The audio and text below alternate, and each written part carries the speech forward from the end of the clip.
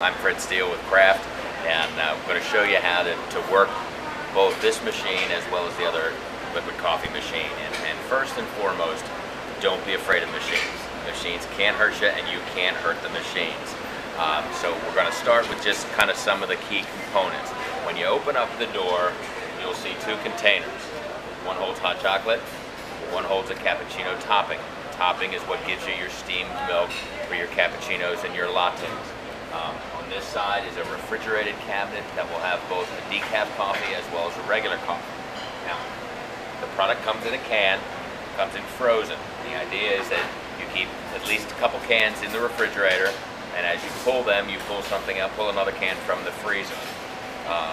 We'll start with how you load the machine so that you feel comfortable with it. These tops simply pop just like a soda can, and I always just kind of push it back that way. Okay. These go in the refrigerated cabinet, as I said. You'll see they label them decaf on the left-hand side, and regular will go on the other side. Training purposes, I just pulled this out so I can show you what to do. So this is the probe. This is where the coffee is sucked up and brought into the pump. So you simply put that into the can.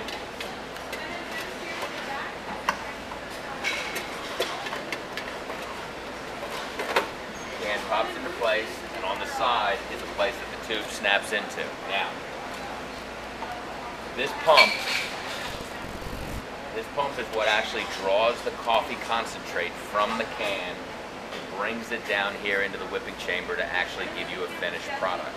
Anytime you put a new can in, you put this machine on prime. Okay? What that does is it draws just product, no water. It draws product from here and gets it into the pump. Here's how you do this. So you put it on prime, put a cup underneath, and then push the coffee button, because we just put the regular coffee in, and you would do this for decaf also, and you'd push the decaf button. So you push the coffee button, you'll see the pump is working. When you see coffee come out of here, that's how you know it's prime, okay? And you would do the same thing for decaf. If you were replacing a can after it was empty, you would do the same thing. When you take that probe out of the can, you then put it in the new can, prime it again, just to make sure that you've got coffee in the lines and you're ready for a cup of coffee. Now, then you put it down onto normal. Click it to normal, and now it's ready for a cup of coffee. Make sure this button is on run. Now, there are three things on this lower button. It says run, night, and program. Program you shouldn't have to do anything with. The night button is if you want to have the coffee machine on so that you keep hot water hot and the refrigeration unit on, but you don't want anybody to be able to get coffee, then you can push this button on night and it will deactivate all of the buttons on the front. Okay? And that's probably more for your managers to know, but important to know what that means. So make sure that is on run, make sure the top button is on normal.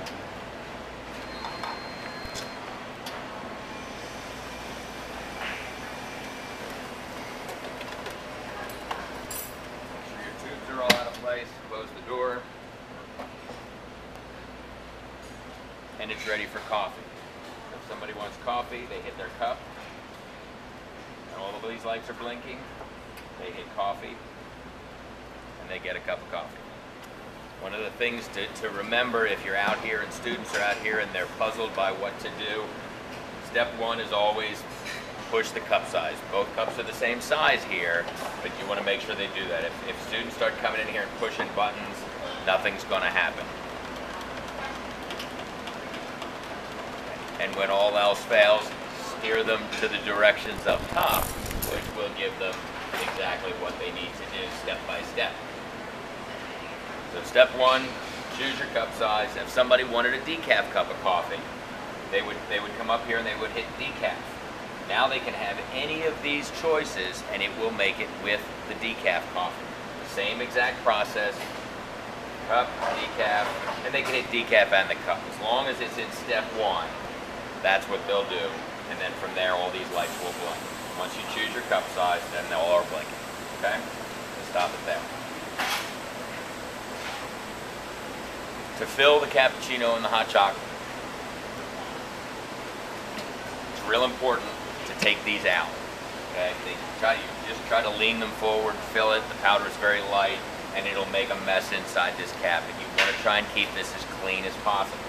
Take the top off, pour the product in, put the top on. Make sure you turn this up. This is in the down position before you take it out. Make sure you turn it up. And by doing that, you keep product from falling out where it shouldn't fall out. Now, when you put it back in, see that little propeller in the back there? That fits in the back of this. So I always try to position this in the same position that that is so it goes in. The other thing is you'll notice a little slot on the bottom. And on the bottom back there is a screw that sticks up. So you want to make sure that that slides into that screw when you push it in. And you'll know when it's in spot because it will drop down into this little plate. Drop down in place, and then you simply put the turn these down. Okay? Hot chocolate would be done exactly the same way. That's the same little auger. You line it up, push it into the screw. Make sure it's dropped down into place, and then turn that down, and you're ready to go. Okay? Pretty simple. Make sure it's on normal, run. You want to fill this, you put it on prime, push the button in the front, either the decaf or the coffee that gets product up to the pumps, and then from there you're ready to go. Okay, now so you got the how we're gonna do the coffee, how you serve the coffee, how you prime the machine. Now we're gonna do some kind of troubleshooting, cleaning, and then how to reload it again. So if you come in the morning or anytime during the day and you see all of the lights on the front just blinking, that tells you, the machine is telling you that something might be wrong. Could be a couple things. Could be that you've got an empty can up top, or the first thing to do is to look down here in this digital window. It will say rinse. And a lot of times if you don't get this rinsed on a daily basis, that's usually what the problem is. Throughout the day, if a lot of people are using the machines, you may have to do a quick rinse. It's a very simple procedure. On these buttons over here, remember we had prime, that's how you get the thing started. Normal is the run position, and then it says rinse. Now, to rinse this, you'll see down here in the window it says rinse. If that was an error code, if all the lights were blinking, that's what it would look like. Rinses everything from here down, okay? So you want to make sure that you get something large enough that you can put underneath there, because it's going to clean the whipping chambers, it's going to clean all the tubes and the spouts. How do you activate it? Hit any button out front here. I always just hit the coffee button, and you'll see water is running in and it rinses out all of the lines, so that from here down the machine will take care of it.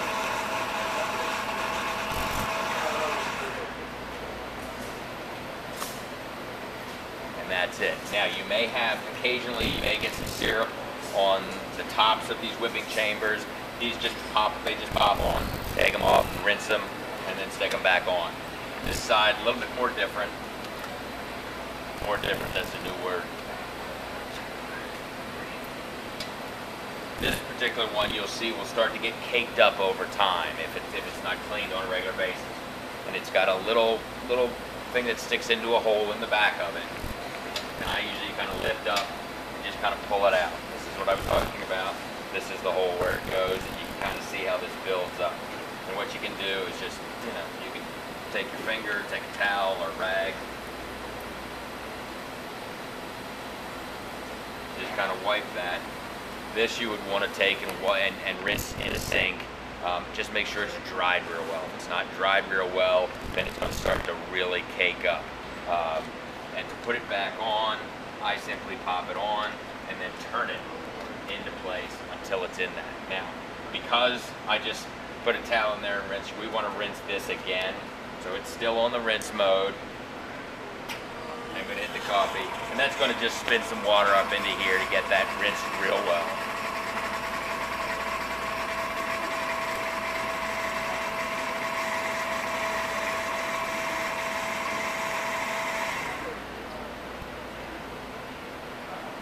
Okay, so that takes care of that. Make sure you turn these back down.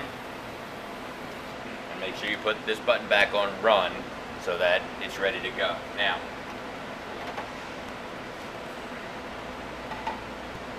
we're gonna designate a can for cleaning the upper section. This will be an empty can.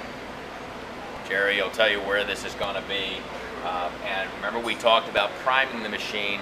We also have to clean this pump and this hose. So how do you do it?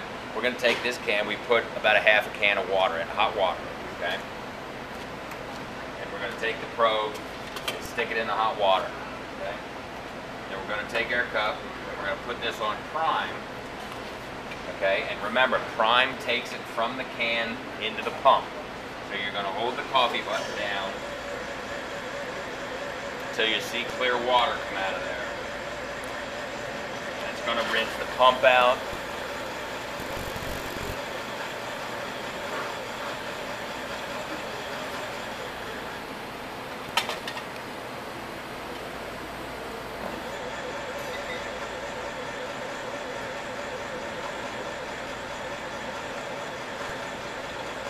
Now, I recommend doing this every time a can is empty, every time you change a can. If it's in the middle of a lunch shift, you can't always do it. Should be done at least 2 or 3 times a week, just to make sure. This is a very highly concentrated product. So inside the tubes, think of it as cholesterol in your veins.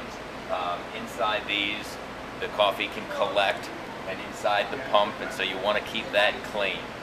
So hot water, put it on prime, rinse that off, and then you're good to go. Now, I'm going to leave that there for now. We have a new can. I'm going to put a new can in. Remember I said you just simply pop the top.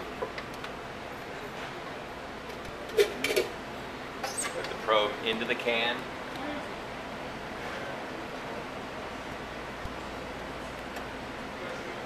Place the can in on the shelf. I always twist the can so that the hose is in the back, and that way you can make sure it's snapped into place and out of the way so that the door will close. And then remember, we still have it on prime because we want to bring coffee from here and get it up into the tube and into the pump. So we're going to hold the coffee button down until we see coffee come out into the cup. So that's pushing the hot water that we just cleaned it out. And here comes the coffee. Okay. Always remember to put it back on normal. And now it's ready to go. Okay, so just a quick review. You see all the lights blinking, machine's telling you something is wrong. Always look at this window first. If it just needs to be rinsed, it'll say rinse. It may have an E9, it may have an E10. That usually tells you there's something wrong with the machine. If there's no message there, check your can. Your cans are more than likely one of them is empty, and that's what the machine is telling you. How do you make the light stop blinking? You unplug it and you plug it back in. That resets the machine. Okay? So again, rinses from here down. Prime takes care of from here down. Okay? So you always want to make sure you do this at least twice a week. The machine will tell you when to do this. This should be done on a daily basis, and you may have to do it a couple times a day. And it'll tell you if you have to do that. Okay, this is we're going to do a quick recap on the other liquid coffee machine. Now both of these do the same coffee. The difference between this one and this one is this will only do regular decaf coffee and hot water. This is your hot water button in orange. Your regular coffee, orange designates your decaf coffee. This one, remember, will do hot chocolate, mocha cappuccinos, lattes, cappuccinos, and regular decaf coffee. So that's the big difference in the two. They look a little different, but operationally they're about the same. This one where you push a button and the machine does it. This machine, as long as the switch is pulled, you'll get coffee. When you let go of it, coffee stops. So this kind of helps to speed the process up if somebody doesn't want to stand and wait. As far as maintenance on this machine, inside this is basically the refrigeration unit in the other machine.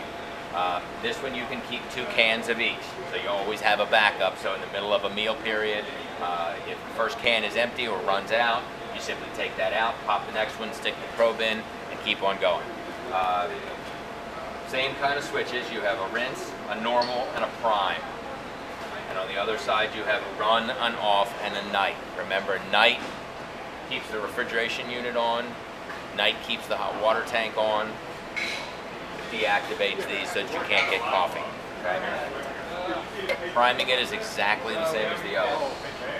Put this on prime. You put the hose in the can. And you simply pull the toggle, and that will bring coffee into the pump, and you'll see that come out of the spouts, respectively. Likewise, when you want to rinse the top, same process as that one. You'll have the can that'll be designated for cleaning. Just put about half a can of hot water. You can draw the hot water right from the machine. Take the probe out, put it in the machine. And I always say take a can because you can set the can in here with the probe in it, and then that way it's a two-hand operation to be able to clean the hoses. So you want to do this when a can is empty, if not, at least twice a week.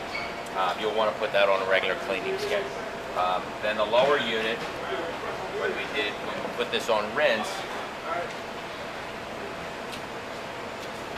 we'll do the same as the other machine. So you put that on rinse. This is on run,